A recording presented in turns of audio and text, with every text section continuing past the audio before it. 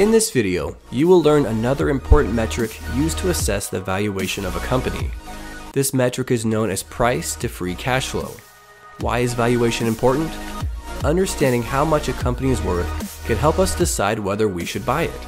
If the cost of investment is well above what a company is worth, it is better to wait until a company's valuation drops. Before we discuss price to free cash flow, we first need to understand what free cash flow is. In our last video, Ben and Maggie offered competing investment opportunities. To better understand cash flow, let's look more closely at Ben's coffee shop. In the last video, he told you his coffee shop earned $250,000 per year. Sounds good, right? During his presentation, you ask him to explain the expenses of running his shop.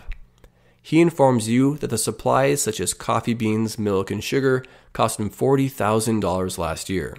He paid out $35,000 to his part-time barista who works with him, $25,000 in mortgage, $2,000 for repairs, and $3,000 in equipment, such as specialty machines he uses to make the drinks. After all of his expenses and taxes are accounted for, the remaining balance is $50,000. This $50,000 is what we call free cash flow. It is the money a company has left over after accounting for expenses, taxes, and capital expenditures like a building or equipment. Free cash flow is the money not required for operations or investment. Ben has $50,000 to further expand his coffee shop, reduce his debt further, or distribute to shareholders. This might mean a dividend to someone like you. A dividend is a payment made to individuals who own part or all of a company. Because you would own 10% of his company, if the coffee shop paid out all $50,000 of the free cash flow, you would receive $5,000 for that year. Now that we know what free cash flow is, what is price to free cash flow? Like price to earnings, it is a ratio used for valuing a company. It shows how much you are paying compared to the amount of cash a company can generate. More spare cash after expenses means more cash they can give back to you in a dividend, reinvest in their business, or more cash for share buybacks. Low price to free cash flow ratios typically mean the shares are undervalued and prices will soon increase. As you know from episode 1, Ben offered you 10% of his company for $500,000. This is our price. The free cash flow was $50,000. Price to free cash flow is price divided by free cash flow. So $500,000 divided by $5,000, or 10% of the $50,000 of company free cash flow, is 100. Your price to free cash flow ratio is 100. While price to free cash flow ratios vary by industry, 100 is typically very high. Maggie runs her numbers by you as well. She offered you 10% of her company for $225,000.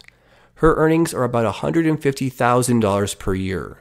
Her shop is small, and she owns it outright. She operates the store entirely by herself, has big markups on her specialty items, and keeps expenses low. She explains that the free cash flow for her company is $120,000. The free cash flow for your 10% share of the company is $12,000. That's 10% of the $120,000 of free cash flow. $225,000 divided by $12,000 is 18.75. In summary, Ben's price to free cash flow ratio was a 100, whereas Maggie's was an 18.75. Maggie's valuation, based on price to free cash flow, is significantly better. Ben's coffee shop looks overvalued. Based on this, we might want to wait to invest in Ben's coffee shop until he offers a lower price, or we can consider other investments altogether. Let's apply this to a real company. Many of you are familiar with Johnson & Johnson. Although some of you may be more familiar with a few of their products in the store, like baby powder or shampoo, Johnson & Johnson, at the time I made this video, is a $293 billion company that develops, manufactures, and sells products in the healthcare field. Their products fall into 3 segments: consumer, pharmaceutical, and medical devices. Let's take a look at their price to free cash flow on a great free website, macrotrends.net.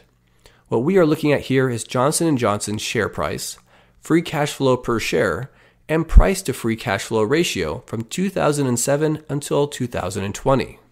This allows us to not only see the current data, but compare it to its historical price to free cash flow. There are a couple of things to look at which are important. First, free cash flow has been steadily increasing from 2007 until 2020. Although there have been periods where it declined, the overall trend is increasing free cash flow. This means Johnson & Johnson is in a healthy position financially and has extra money to continue increasing its dividend for investors like us. Free cash flow was $9.54 in 2007, but was $20.59 at the end of 2019. In other words, it doubled during that time period. I am showing you the fourth quarter for 2019 because the free cash flow for the first quarter of 2020 has not been reported yet. We can see that the price to free cash flow is 5.4. Is that good? While it is certainly better than Ben's Cafe and Maggie Mart, those companies are not $293 billion pharmaceutical companies. We want to ensure it is a good value for the company it is. So let's compare it first to itself. We can see the price to free cash flow is currently the best it has been since 2015. This would be the best deal we would get in terms of free cash flow in 5 years. If we look at prior years, we see this number is actually fairly average to a little above average. Let's compare this to some of its competitors. If you're not sure whether a valuation metric is good for a company, consider seeing how its rivals are doing. Some of Johnson & Johnson's rivals include Pfizer, Merck & Company, Eli Lilly & Company, and AbbVie. This chart compares the price to free cash flow for all 5 companies. The blue line is Johnson & Johnson. We can see that it is favorable compared to most of its rivals. This is a good sign for Johnson & Johnson's valuation. Based on this metric, it also tells me that Merck and Eli Lilly might be overvalued and AbbVie might be undervalued. We see at the beginning of 2015, Johnson & Johnson, Pfizer, Merck, and AbbVie were very similar in price to free cash flow.